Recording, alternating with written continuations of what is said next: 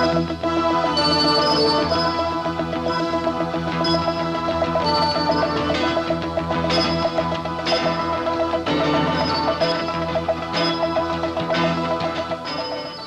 this videotape, you will be shown the role that knowledge of measurement plays in machine technology. Measurement can be described by many different names, such as diameter, width, or depth. And these can be taken on the inside or the outside of an object.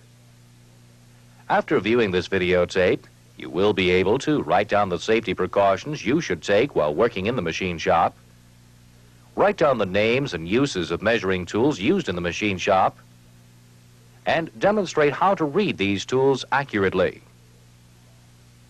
In every machine shop, safety is always your first consideration.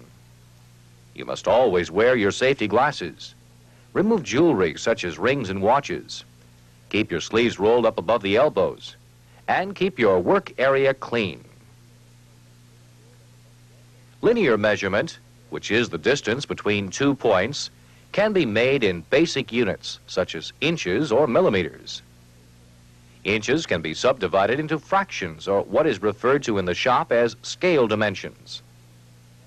When you convert fractions to decimals, you are able to make finer discriminations, which allows for more accurate measurements.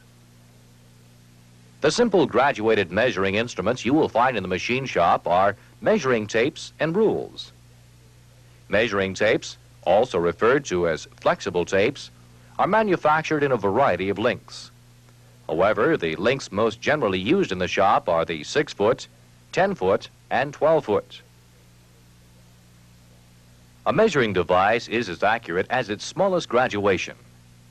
The regular shop tapes are generally graduated to a 1/16 of an inch. You would use the flexible tape around the cutoff saw, or in those areas where precise measurements are not a major concern. Steel rules found in the machine shop are generally 3-inch, 6-inch, or 12-inch, although they are made in many other lengths and varying widths. Most steel rules are graduated to a 1/64 of an inch, and are therefore capable of making more accurate measurements than the flexible tapes. Another measuring tool which incorporates the steel rule in its use is the combination set.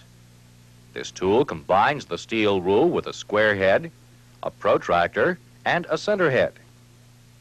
The square head and steel rule are used for laying out or making measurements on flat work.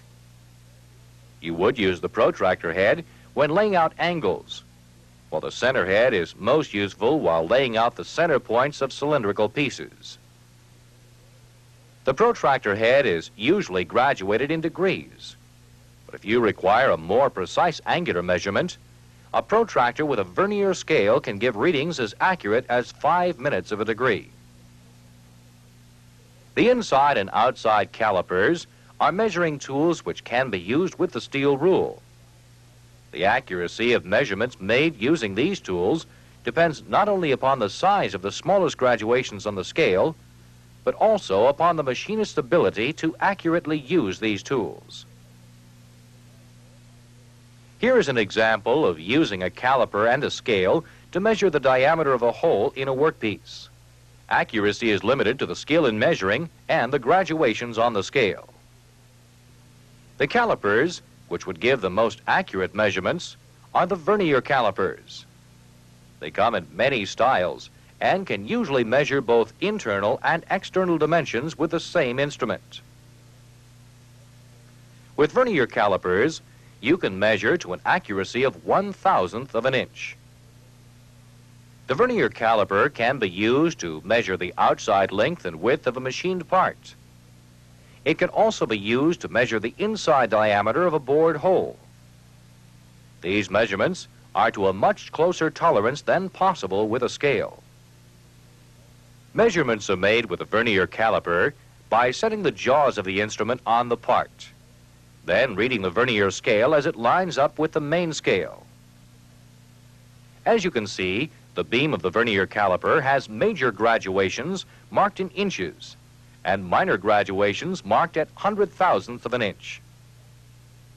The Vernier scale is used to measure to 1/1000th of an inch. Another variation of the Vernier caliper is the dial caliper. This instrument can measure internal, external, and depth dimensions. The dial caliper has inches and 100,000th graduations on the beam. The 1,000th readings are taken from the dial. Before making any readings with a dial caliper, you must set the dial to 0, lock it, and then make your measurement over the part. The universal Vernier caliper is another variation of the caliper, and you can use it for making internal, external, and depth measurements. The Vernier height gauge is used in layout work and to make outside measurements when placed on a surface plate. This tool achieves an accuracy of 1,000th of an inch by incorporating the Vernier scale. The most common precision measuring tools you will find in the machine shop are the micrometer calipers. These instruments are made in a wide variety of types and forms for inside, outside, and depth measurements. Micrometer calipers are designed to measure to the nearest 1,000th of an inch. However, when equipped with a Vernier scale, they can measure to the 10,000th of an inch. Micrometers can only measure over a distance of 1 inch.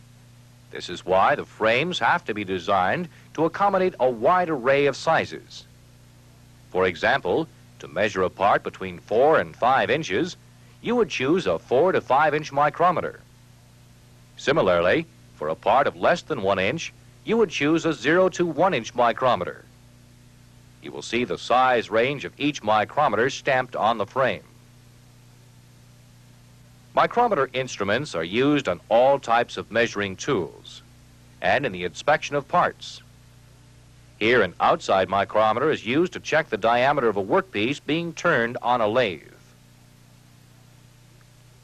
Another application of the micrometer is to check the length of a piece that has just been machined on a milling machine. To get an accurate measurement of the diameter of a hole, you can use the micrometer caliper to measure across the tips of a spring joint inside caliper. By using a depth micrometer, you can get an accurate measurement of the depth of this groove that has been machined on a vertical milling machine. The telescoping gauge, when used with an outside micrometer, allows you to get an accurate measure of an inside dimension. Telescoping gauges are not generally used for holes of 1/2 inch diameter or less. For such small readings, you would use a hole gauge. Here, a hole gauge is used to measure the diameter of a hole of less than 1/2 inch in diameter. Dial indicators have a wide variety of uses in the shop. They can be used for checking machine setups, checking alignments, and checking the size of parts. Dial indicators are manufactured with dials graduated to many different degrees of accuracy. However, most of them will measure to 1,000th of an inch or 10,000th of an inch. Here are some situations in which you could use a dial indicator for accuracy and precision. To line up work in a 4-jaw chuck. To check the vise jaws when lining up the vise on a vertical milling machine. To check the size of parts on a surface plate. And to measure the distance of table travel on this machine. Another form of measurement, which you may see in the machine shop, is the digital readout. These are attachments for machines, such as you see here. This form of measurement is very accurate and allows you to make duplicate parts on the machine with very little error. Let's review what you have seen on this videotape. You have seen the safety precautions you should always take when working in a machine shop. Linear measurement refers to a distance between 2 points. This distance is generally shown in inches and fractions of an inch for scale dimensions. When more accurate measurements are required, decimals are used.